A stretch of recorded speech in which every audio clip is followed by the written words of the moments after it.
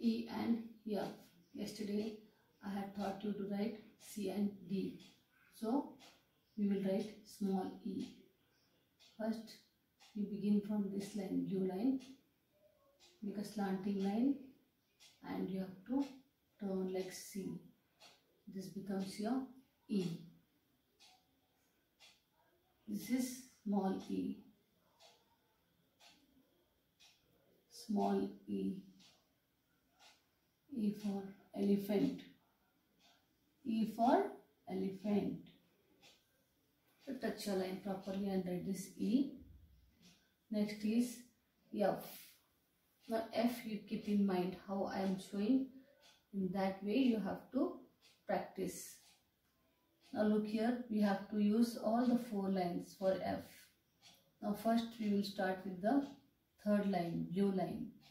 First you go up, then after that you have to come straight line down.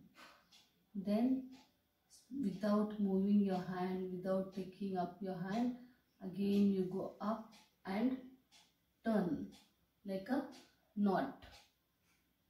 How we make a knot? Like this. Go up, come down,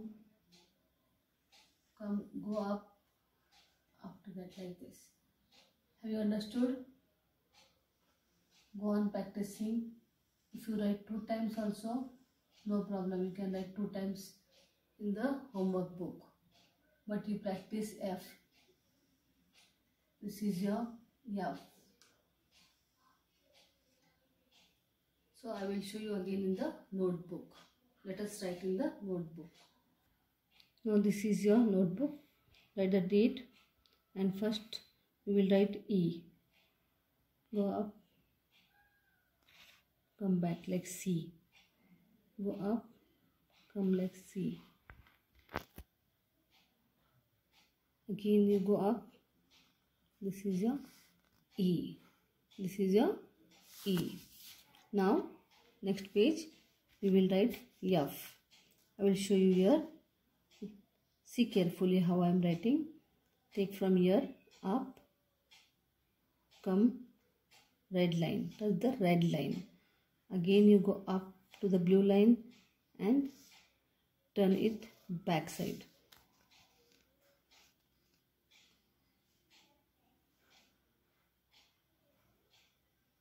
I will make it little slow so that you can see the video properly.